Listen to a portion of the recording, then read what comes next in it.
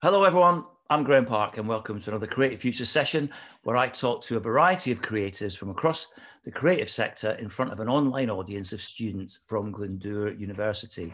In this session, I'll be talking to the co-founder and creative director of Edit Brand Studio, a design and branding studio dedicated to creating, evolving and transforming brands. Please welcome Karen Hughes. Hello, Karen. Hi, Graeme, you okay? Yes, thank you very much for joining us. I hope I got all that right. Yes, better than I'd do it, yeah. Okay, well, let's start off. You've got a little show reel that you sent me. So let me just share our screen here. And hopefully, well, I've lost it now. It's here on my desktop. Here's your little show reel.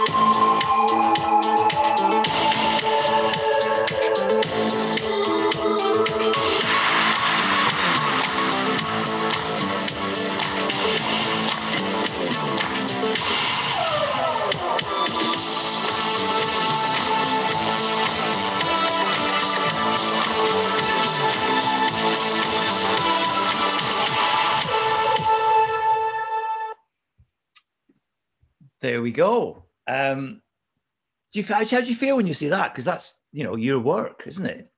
It's good. It's so out of date now. So all I'm thinking is, oh gosh, we've got so much more work to put in there. But no, it's really good because we're only 4 years old now. So that's quite a lot of work in that time. So yeah, pretty proud, really. So you describe yourself as a multidisciplinary designer and a passionate advocate for the power of creativity. Now, that's exactly why we've got you here and what the Creative Future program is all about. But before we go into more detail, because obviously that show reel showed the diversity of clients you have.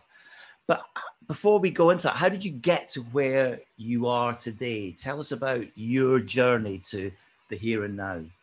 Yeah, so I guess in terms of background, I never really set out to be a designer, so I wasn't someone that was really clear on a career path as such. So, when I was at kind of college, I wasn't really sure on kind of a direction for a career. I was probably better at academic subjects, if I'm honest, like science, maths, history, that sort of thing, where you could learn it and kind of pass an exam, but it wasn't something that excited me, whereas the art and the design subjects, although maybe they weren't my strength at the time, they excited me the most. So I kind of knew I wanted a career in something I could enjoy rather than just, pay the bills. So that took me down a broad art and design path. I went to college and did an art foundation course where you could try lots of different art and design subjects like ceramics, textiles, photography, that sort of thing. And that's kind of when I sort of stumbled across what graphic design was, as kind of really not just about logos and identity, but it was about solving problems for people with design. So that's the bit that really interested me, less about the craft and more about the creative thinking. So it was all about kind of getting a brief and solving that brief for the client. There was kind of a challenge and a puzzle in it. So that was the kind of thing that started to direct me down this path. I was particularly, like I've said, interested in the ideas side of things. So when I went to university, I chose to go to University of Central Lancashire in Preston, and they have a really good creative thinking course. So it is called graphic design, but the focus is very much on ideas, creativity, problem solving, and the craft of design was taught, but it wasn't a focus. So that's kind of where I ended up in the area of graphic design. But as you said, I'm a multidisciplinary designer because graphic design, it's just, it's it really doesn't sum up what I do at all. We work in everything now, from digital design, environmental design, interior design, etc. Design is such a broad subject that graphic design feels far too narrow for me, and I don't really call myself a graphic designer anymore. But that's how I got into that route anyway. You said that you did a kind of science before you discovered art and design. Are there any, like, is there anything, because you do so many things, is there anything you learned from that science background, any transferable skills that you've applied to the art and design? I'm always fascinated by people who change track.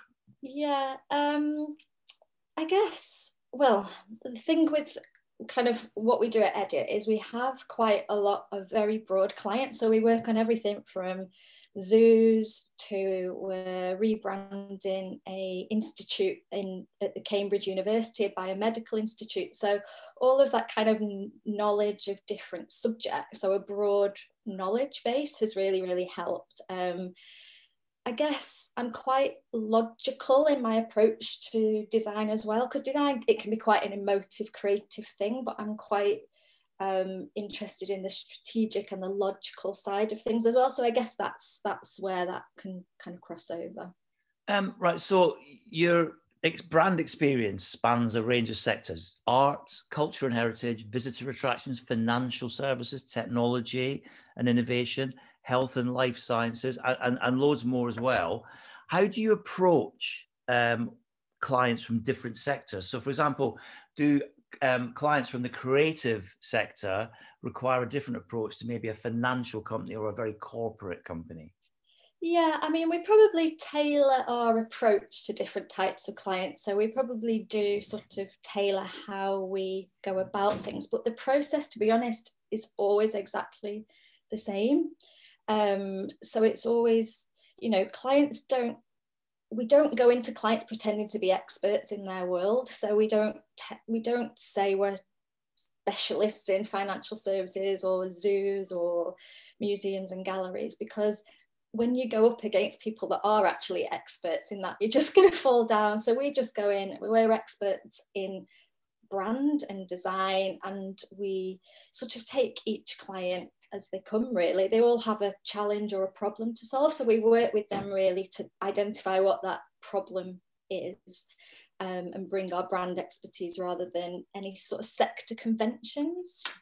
So I suppose getting to know the client is probably a very good idea. So obviously there's a lot of research. When someone approaches you, you presumably go and research the company.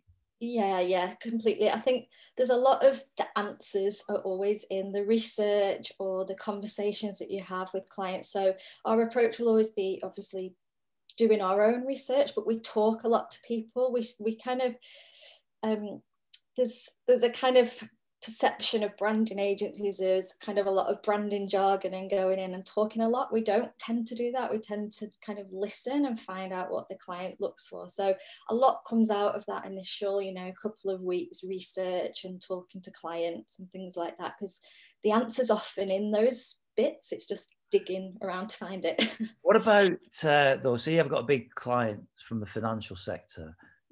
Do you go and look at their competition and see what they're doing? And if you come across another, say a competitor that's doing something amazing, do you take something for that, or do you deliberately say, right, we've got to do something completely different? Yeah, I mean, it really depends. So yeah, if you are working for a client in a particular sector, you need to know the competition. You need to know what's going on out there. And I think often what we'll do at the start of a project is kind of find out where our client needs to position themselves, because there's all sorts of brands. So you could be a brand that wants to deliberately challenge convention and be different, and in which case, no, you don't want to follow what everyone else is doing, and you want to be the innovative ones with the new ideas. But sometimes it's absolutely okay to blend in, and you want to be trusted and that sort of thing. And in which case, you'd never take ideas at all from kind of anyone else, but you probably do want to be following the convention a bit more in that case. And there's also the case with banks, I would imagine. Banks don't want to be too radical, do they? Yeah, well, you say that we actually have a client a big investment company. So obviously that's people's life savings there, and you don't want to be too kind of frivolous. But actually, some of the work we're doing with them is the most exciting work that we're doing at the moment, and they are, you know, looking for ways to shake up the industry. They're realizing that investing is quite intimidating for some people, so they're looking at really creative, innovative ways of making investing more accessible. So yeah, it's sometimes it's really unexpected. You can go in with a perception of what an industry's like, and you know, everyone's been doing it a certain way for so long. It's our job to think, actually, is there a better way of doing it? So that's where that problem solving comes in. Yeah, that's a good point, actually. Because I'm thinking when you said that, I immediately thought of a company called Moneybox that kind of do Exactly. that similar sort of thing. So creative thinking, idea generation, copywriting, brand communication, design projects, identities, campaigns. I could go on and on and on. These are so many.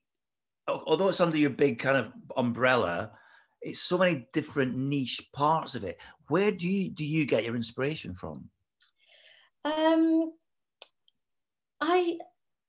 What I always say to my designers, and what I try not to do, is look too much at what other design agencies are doing for inspiration. It's really great to kind of use it as motivation and think, oh, they're doing something really good. It's really important to know what's going on in the industry, but I think it's really important not to take that and follow trends for no reason. So we're really cautious that the inspiration doesn't come from there. I just get really inspired by the clients and what they're trying to achieve. We're quite lucky in a way, because we have a lot of clients that have a real sense of purpose. So as you said, in arts and culture sector, you know, it's not necessarily about making money. Obviously they need to survive, but it's much more of a kind of purpose-driven organizations to kind of share arts and culture with people. So I get motivated by the kind of impact that design can have, really.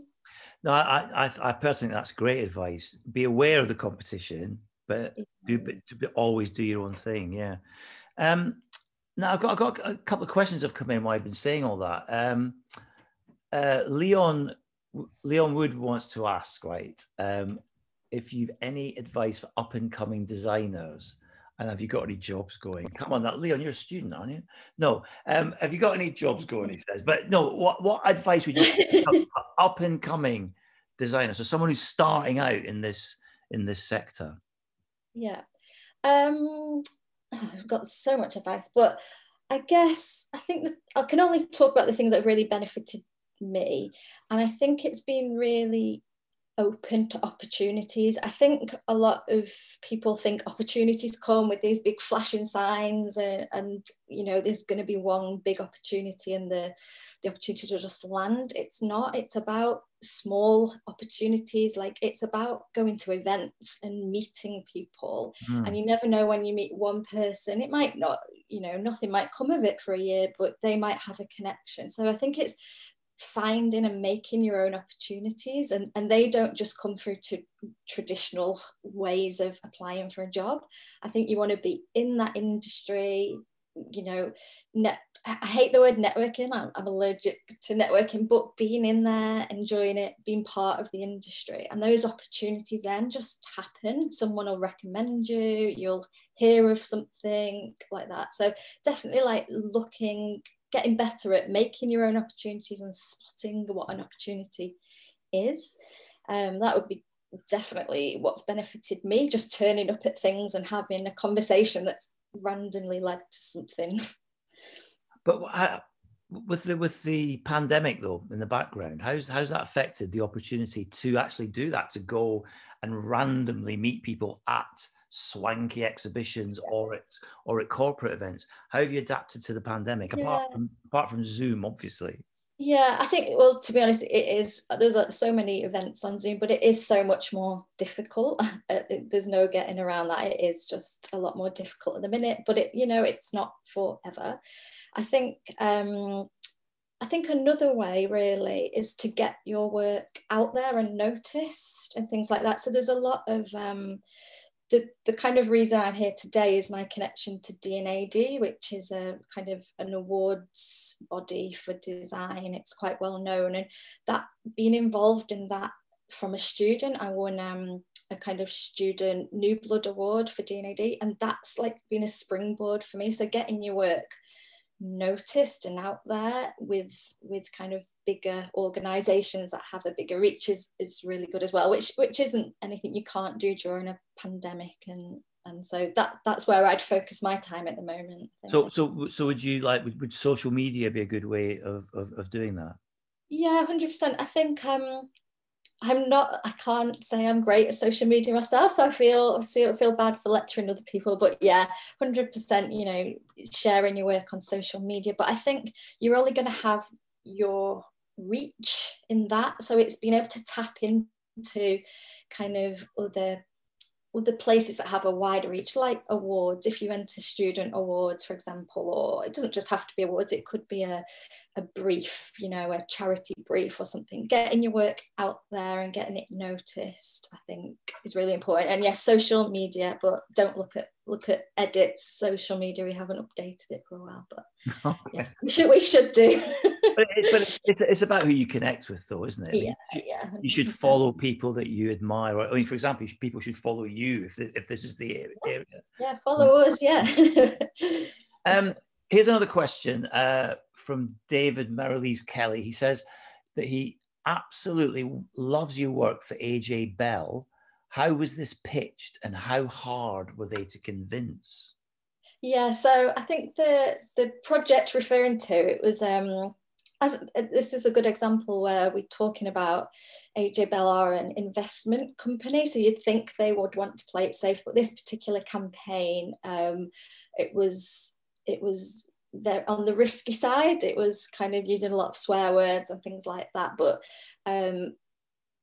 yeah, do you know what? They pushed us to do that. So we were on the cautious side, and them as a client, they didn't need persuading. They were the ones pushing us to say, look, we want to do something different. We want to get noticed. We're willing to kind of push things and be a bit braver. So that one actually didn't take a lot of persuading. They had to persuade us in a way, because we were, oh, you can't do that, you might get in trouble for this. So in a way, that was a dream client pushing us. But some clients do need to be taken on a journey if there's a sense of bravery or challenging convention. Yeah, you have to take them on that journey.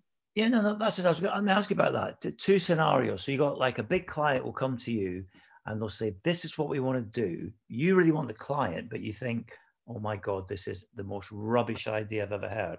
How do you deal with that? But also the flip side of that coin, a company comes to you with an amazing idea that you think so amazing. How do you make it better? Yeah, so the first, you know, if someone comes to you with something and it's a terrible idea, you kind of shoot yourself in the foot if you don't say anything. So we won't just kind of take things for money and just to get it done, because you've got to put your name to it, and I just feel like things like that come back to haunt you a long time ago. So I think you just really have to take a step back, look at what the client's objectives are, and find some logic and reason to sort of talk them around, rather than, oh, that's like terrible idea. You need to sort of back it up by why it won't work. So I think having knowledge of, in my kind of industry, marketing and audiences, and have proof of why things don't work, that's the best way to deal with that. And remind me, sorry, the second scenario. Before the second part, so you have to be diplomatic. If someone's got an idea that they love, but you think it's rubbish, you just say, be diplomatic. And can you actually change a client's mind? Yeah, 100%. You do have to take them on that journey. Often we find, so at the meeting I have to leave at 2:00. We're working with a client and they've created their own logo themselves. The owner of the business created it. He's obviously very attached to it, and it's fine and it's okay. But what we've done is we've taken them on a journey, shown them what that can be, and then showed them other possibilities and the scope and the breadth of other possibilities.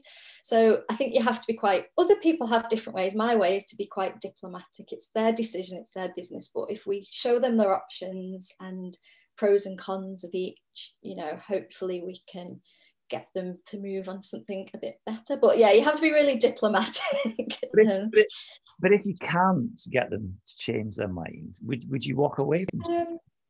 or have you walked away from anything? Do you know, I've never really honestly been in that situation, to be honest.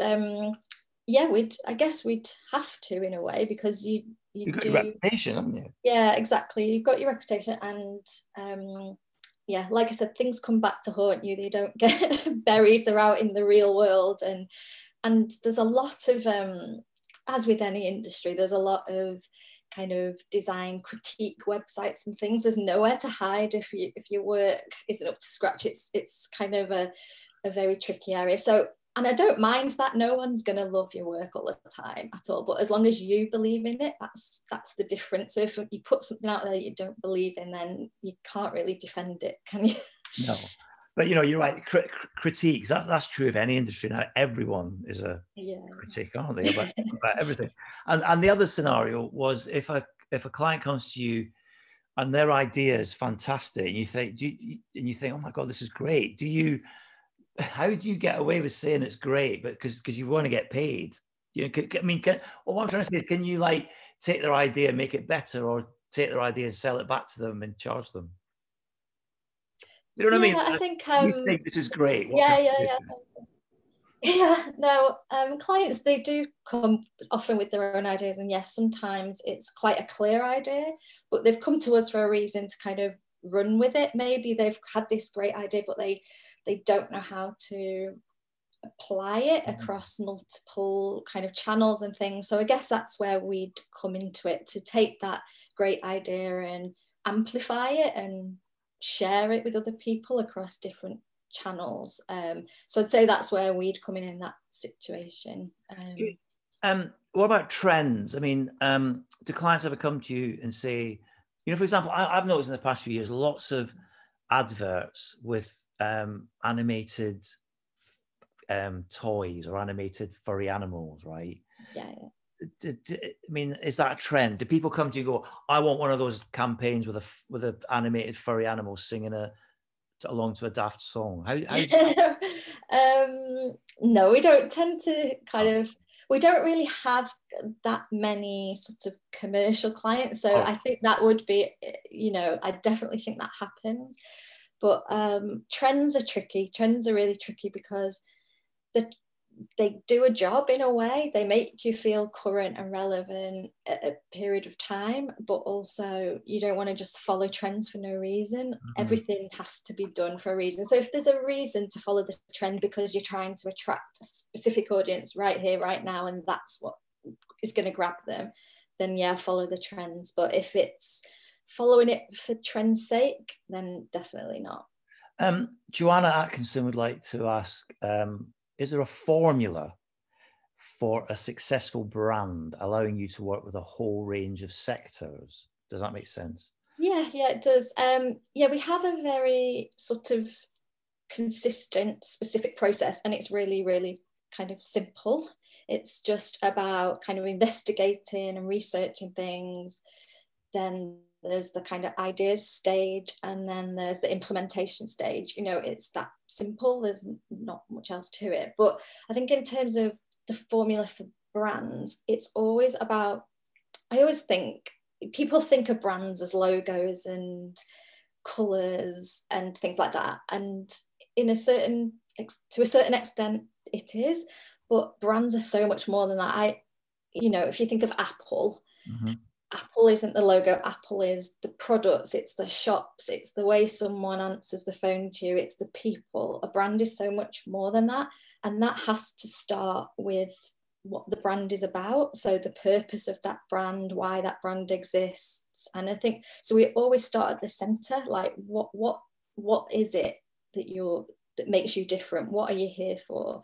So that, no matter whether that's a zoo or an art gallery, finding what the purpose of that brand is and what you're selling, in a way, even if you're not selling something, everybody's selling something, even if it's not a product. So it's really getting to that core of what the brand is about, and then everything else, once you know that, sort of follows that. So you create a logo that brings that to life, you choose a color palette that brings that to life, you create a campaign that captures what you're trying to say. So if you've got that core bit at the beginning, the real idea at the heart of the business or the organization, everything else follows. Yeah, it's funny. I was actually going to ask you this because you said to me last night on the phone about it's not just about the logo, it's about everything else, and you just covered that. But that really struck me when you said that last night. Yeah. Here's one from Daniel Birchall. His question is, how often do you receive a messy end brief from a client, and how would you approach from the start? Yeah, often client briefs aren't brief at all. They are not even, 10 pages. They're 30, 40 page documents with research, things like that. And we often have to, you don't just get given a brief it's not very often, that you get given a brief straight away. You often have to do a tender or a proposal. So there's an awful lot of work in taking a brief, figuring out what you're going to do. But the way we always approach it is to strip things back and try and put all the kind of messy bits that maybe are important but not particularly relevant, and find that real problem that they're trying to solve, like that one line. And we try and always distill it down to a one line problem in the end. So it's definitely about stripping things back, editing down, and trying to find that one key thing that they're actually trying to do. Which isn't easy, it takes a lot of work, but I would say, yes, stripping back and trying to find out what they really mean it's quite tricky though. Alan Humphreys has got a question that's, he says, can you ask Karen what she thinks makes a good designer? It's quite a general one, but then he says, what are your strengths and weaknesses? Yeah, so in a good designer, I think if you're a designer, there's a certain level of skill that you need. And I think that's a given. You need to have the tools to be able to do what you do. And I think if you're in university and you come out the other side, you should have those skills. So what we actually look for really is attitude. I think for us at Edit, attitude, a good attitude is everything. If you're keen and you're willing to learn, we're not expecting you to be the finished article. We're expecting kind of you to help us out, make our life easier, and in return, hopefully you'll learn and get better. So it's definitely for us at Edit anyway, about a really good attitude. We have a really good team of people, from all sorts of kind of ages and backgrounds and things like that, but we all kind of have a shared respect and attitude. We all muck in together, and I think if you weren't prepared to kind of do the hard work, do some of the late nights that's inevitable in the creative industry, then you're going to kind of let the team down. You're going to kind of show. So it's definitely attitude is everything to us. And in terms of is it my strengths and values or the strengths? Yeah. Well, yeah. Let's see your strengths and weaknesses.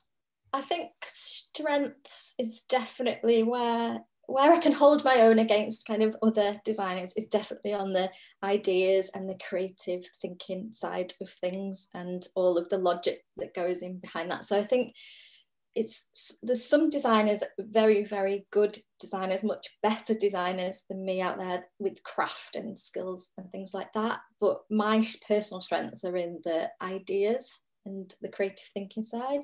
I also think another strength of mine is I'll push myself out my comfort zone. So we will take on things that we've never done before. Clients come to us with briefs that we've never done before, and we'll be honest and we'll be open and we'll say, we haven't done this before, but we'll absolutely, help you do it.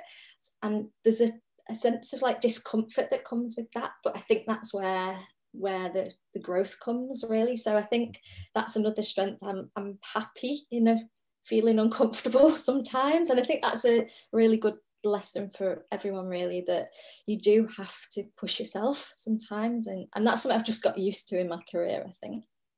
So you mentioned your team there a few times. When you get a client, or when a tender comes up, are there different people you go to in your team for different things, or is it the same kind of group of people all the time? Yeah, well, we're quite a small team, so permanent members of the team, there's 6 of us, but what we do have is a really wide bank of kind of freelance, you know, partners that we use. So we definitely tailor the people for the right jobs, and we have a core team that pretty much, you know, run all the projects, but you can't, you know, you listed out all those skills before, you can't be really good at everything. You need to be able to know people that are good at things and use them. So we're very kind of set up collaboratively. We're quite small, we're based in Manchester, but we win big projects for big London galleries and things like that, and that's because of the network we've got and the collaborators that we work with. It's definitely not, you know, just us doing the same thing all the time, would be pretty boring as well. I'm glad you said collaborative work there on more than once, because it's something I always get across to my students is collaboration in the creative industries is key, and you've just backed that up. Working with people from different disciplines under one umbrella. Going back to tenders, you hear about a tender. I mean, how much time and effort and money do you spend on a tender and there's no guarantee it's going to get picked up?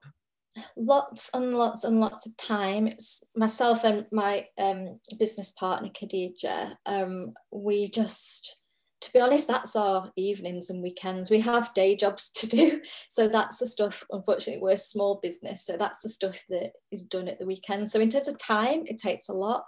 In terms of money, it doesn't cost us anything because it's our time. It just costs us our kind of spare time, really. But it is a very lengthy process, tenders. We're very selective on the ones we'll go to, so we wouldn't do things if it was kind of quite a cold tender and we didn't have a relationship already, because it doesn't tend to work. There's always some sort of connection or relationship there. So we'll go for the ones we think we can win it, and we do quite well. But we lose some as well. It's just the name of the game. Alan's got another question, actually, which is quite appropriate to what you just said. He says, do you find there's still a north-south divide when it comes to getting the larger accounts? Yeah, I think there definitely is, and there is a bit of kind of, for want of a better word, a bit of snobbery sometimes in terms of London and Manchester design. But from our kind of experience and the clients we've built, it's not been a problem for us. So to be honest, 80% of our clients are in London. And that's just, they've got to know us, they like us, and they recommend us to other kind of similar organisations. So it's not personally for us, but there definitely is a divide. And it's, you know, it's unfortunately, it's unnecessary, but there are some, you know, I think it's changing, to be honest. I think this whole pandemic has changed things hugely as well, because, you know, no one's meeting in person. So, you know, you could be in Manchester, Scotland, you know, Mexico, wherever, you know, we're working with an illustrator in Peru at the moment, you know. Distance is a relative. I'm not going to brush over it. There is definitely, you know, people that want a London agency because of the prestige it brings. They have swanky offices. Our office is not swanky at all, but there's a bit of that left. What do they know? What do they? But our clients don't care, and you know. In normal sense, outside the pandemic, how much time do you spend visiting clients? I mean, how many hours on trains do you spend? So many hours. We would be on the train to London, you know, once or twice a week, waiting for the cheap fare home at 7:30. You know, we spend a lot of time at Nando's in Euston. You know, that was our life. So the pandemic, obviously, lots of negatives, but that's one positive. I think our clients are much more used to us working over Zoom now. I do miss. Will that have a knock-on effect, though, when we get back to normal? Do you think you'll do more online meetings? Yeah, 100%. I think, you know, trains come with a cost, and often that's passed on to clients and things. So from that perspective, I think in terms of like creative presentations, it's very hard over Zoom. Like we've got one, you know, at 2:00, and it's really hard. You want it on the walls. You want people to be interacting with it. So I don't think we'd switch to Zoom for that, but just meetings that we were going down for that are just an hour to get everyone in the same room. I think that's definitely on Zoom now. Mm. What's it like? You have like been a woman in an industry that maybe traditionally was more male dominated. I mean, you must have seen some changes in your 17 years. Yeah, I think, to be honest, when I started, I was kind of quite naive and it wasn't something on my radar at all. And my first job, my creative director was a female. So my experience hasn't been that, but the kind of more I've kind of moved up within the industry, I've realized kind of how underrepresented kind of females and you know, other things in the industry, you know, it's really hard if other designers can't see people like them in those higher kind of, I'm not saying higher up, but those kind of bigger roles, those more leadership roles. So it's something that hasn't been an issue for me. It's certainly not held me back. The places I've worked, it's not been an issue, but obviously it is an issue that, you know, myself and there's very few female owned design agencies, and we didn't set up for that reason, but now we're in that, we kind of embrace it a bit and try and kind of talk and things like that. Has that ever worked to your advantage? Have any clients chosen you because you're female owned? I don't think they'd ever say that, but I do think a lot of our clients, you know, they have to consider diversity and inclusion and things. We have, you know, a lot of clients, it's like the National Lottery Heritage Fund, National Portrait Gallery, it's their mission to be more inclusive and diverse. So I'm sure it's a benefit. I don't think, you know, obviously, hopefully it's our work that wins, but I think it's a positive. And my business partner, Khadija, she's from Kenya. She's not born in the UK and she's moved over here. So we do offer like a broader, you know, view of things, which I think is important. So yeah, I think it's a complete positive, yeah. Right, John Robinson wants to ask you, do you ever have a creative block? And if so, have you got any strategies for dealing with that? Yes, 100% all the time. I think the challenge with picking a creative career is, the positive is obviously you get to do something you love. The negative is it doesn't work in a 9 to 5 kind of time frame. So, you know, if I sit down and I have to be creative in a certain time, it often doesn't happen. It's just more when I free myself up, I walk away. If I can't do something, I like to go for a run, kind of switch my brain in a different way. So exercise, forgetting about things. I've really missed the train journey actually, which is really strange, but often like that's where I'd have my ideas after a day in the office discussing things, researching. It all just kind of clicks together once you stop thinking. I think sometimes you can try too hard to have an idea and you kind of have to just step away and let your brain do its stuff. I'm a strong believer in kind of ideas and the connections in your brain and the science behind having an idea, and a lot of that is building connections and then letting those form. So yeah, step away, exercise, don't put yourself into too much pressure is how I deal with it anyway.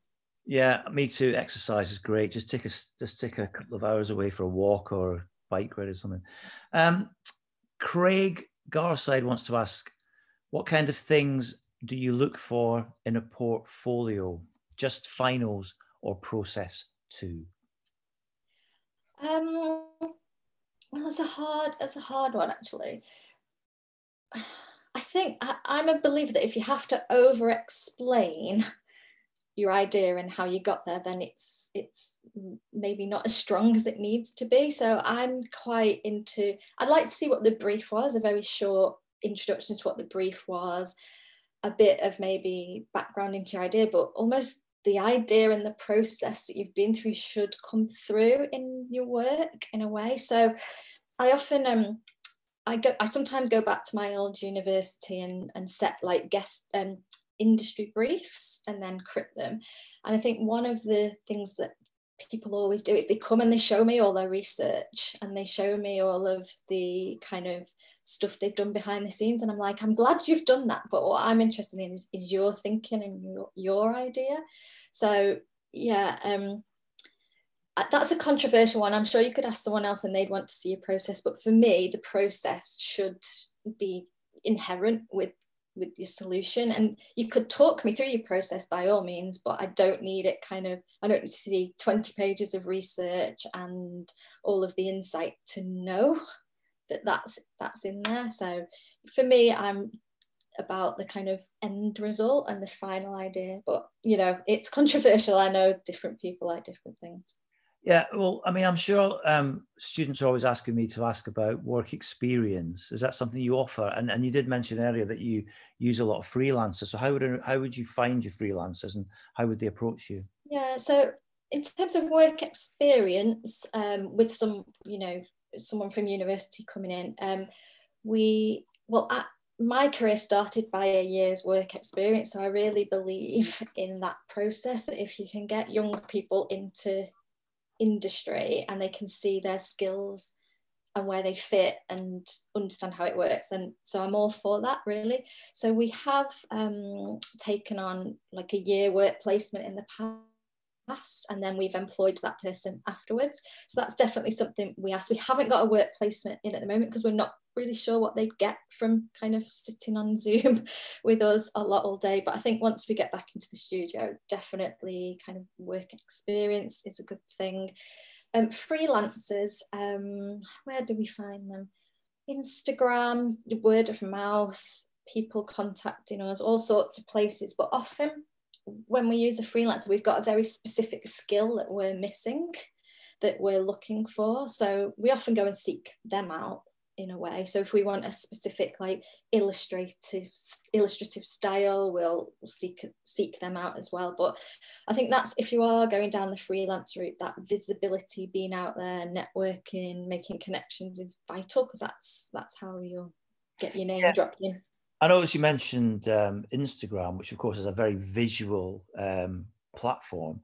So do you actually keep your eye open for things? If you see something that you think's amazing, you'll contact that person directly? Yeah, definitely. I'd mentioned we're using an illustrator at the moment who's improved. That came from just spotting his work on Instagram, and we really liked his work. We kind of sold it into the client, and then we started researching where he lived and all of this, and then the client was really kind of happy with his work, so we had to get a Spanish translator involved and everything. But that just came from us finding him on Instagram, really loving his work, forgetting where he lived. We sold it in, and then they loved it. So yeah, Instagram definitely works. But he had a very distinctive style, and I think that's where Instagram kicks in, because there's a lot of the same stuff out there, and so that's an issue. I think you need to sort of find your kind of thing that you can stand out for. No, I'm glad you said that, because I'm always going on to the students about how important an online presence is, and you've just backed that up. Right, you say 17 years. Is it 17 years you've been doing this? Yeah, since probably 18. I can't remember. Right. So, I mean, okay, early part of this century. I love saying century. I know. I feel sick. Thanks. I know. Obviously, you were already using computers and certain aspects of digital technology, but technology must have changed so much in those 18 years. Yeah. Has that made things easier? Has it, like other industries, democratized the whole design process? Yeah, I mean, I really will show my age now, but when I first started in that work placement, I hadn't really used Google before, or it was just when the internet was really, it was dial up and things like that. So, that's how long we're going back now. And it's changed hugely, like technology has changed hugely. I'm not great with technology. I can get by, but it's not been my skill. But I think everything's changed, but nothing's changed. The process is still the same. So it's just different tools that you use, and you must obviously try and keep up to date. You don't want to get left behind, but I wouldn't be consumed or kind of feel like, oh, there's a new tool, I need to learn everything. Does it help with cost though? Does technology make things easier to achieve for less money? Yes, I guess so. But there's a challenge with technology, like you said. You know, everybody can use it now, so it's very difficult when anyone could really go on and create their own logo to keep that value of what you're doing and what you kind of selling, really. So there's pros and cons to everything, but I think it gets harder to sell what you're doing if everybody can do it. Yeah. But I think it's down to you to show kind of the value that you bring, that we aren't just someone that's going on a computer and doing a doodle kind of thing. Yeah, I think technology has done that to all the creative sectors, to be honest. You've just got to try a bit harder. Well, let's just wrap up with a few quick fire questions. Daniel Birchall would like to know how long it took you to find your voice design wise.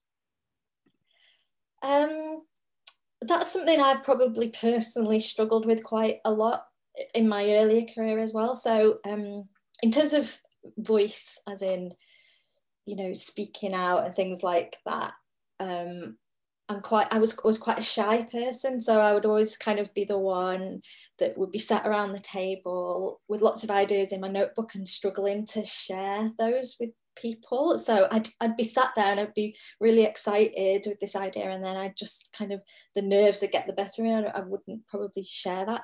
So that's something that I've had to overcome and push myself to do, and realize, you know, it doesn't matter if I'm not the best talker or anything, you know, just share your ideas, get them out there. So that did take me a while, and I would say I wish I'd done that sooner, because it did hold me back quite a lot in my earlier career, but you know, you live and learn. So yeah, it did take me quite a while. It's not something that I particularly feel that comfortable with anyway, but I just, like I said, you get used to being uncomfortable. Career highlight. Career highlights, and there's been so many. You know, I'm a designer, so I kind of love having ideas, and then when they're recognized as kind of good ideas, so awards and things like that are always kind of career highlights, which, you know, probably isn't something to admit, but everyone loves winning awards. So I kind of won some kind of decent design awards in my time, so definitely those. And I think, to be honest, career highlights, you know, setting up my own business is, you know, that's a big one. But that kind of, the first few months, that was really, really terrifying and exciting. And, you know, we'd been working within other agencies, but, you know, there's nothing like, you know, setting up on your own, and you know, everything you do is just down to you. So that was like terrifying, scary, really fun. And yeah, that was definitely the career highlight so far. On that topic, Suzanne Neal has just said, did you have a client base already before you set up Edit? And were you self-financed, or did you get funding? No, so I guess the lucky thing in the kind of design that I do and is it doesn't take a lot to set up. You need your computer and your brain, and so the setup costs are really small. Myself and Khadija, we decided, you know, we were going to do our own thing, but I think we thought it'd be more like us two freelancing at first. So we didn't put a lot of pressure on ourselves to, like, you know, do this big launch or say we were going to set up. So we kind of did it on our own terms. I didn't have any clients when I left my agency, but very quickly we built up the one client, and that was referenced earlier, AJ Bell, and that's been our one consistent client. We work with them every week, and that has really, really helped us actually as a company to have that kind of one consistent client all the time that we really look after, and it's why they've stayed with us, hopefully. Okay, well, time's getting on. So one last question. Dream client. Who would be your dream client? I hate this question because I just wish I had. That's why I asked it. Everyone hates that question. Yeah, I think we do have a lot of really good clients already. So, you know, good answer. They get big art galleries and things like that, because I'm really interested in art and design. And I think, so we're getting there. It'd be really good to get some international clients and things that have, you know, maybe some bigger budgets, not necessarily to I mean, for us to make more money, I mean, to do bigger and better things. We have lots of ideas, and sometimes, you know, the budget isn't there to deliver it. So it'd be the kind of, you know, the Silicon Valley tech companies that do have those kind of bigger kind of budgets and things that you could be unrestrained in your ideas and production and things like that. But yeah, watch this space. Well, listen, and probably you get lots of good free stuff as well, wouldn't you? But anyway, listen, Karen, thank you so much for joining us for this Creative Futures session. Lots of great tips and advice and a great story too. And thanks for joining us, and good luck for the future. Yeah, no, thanks, Graeme, and thanks everyone.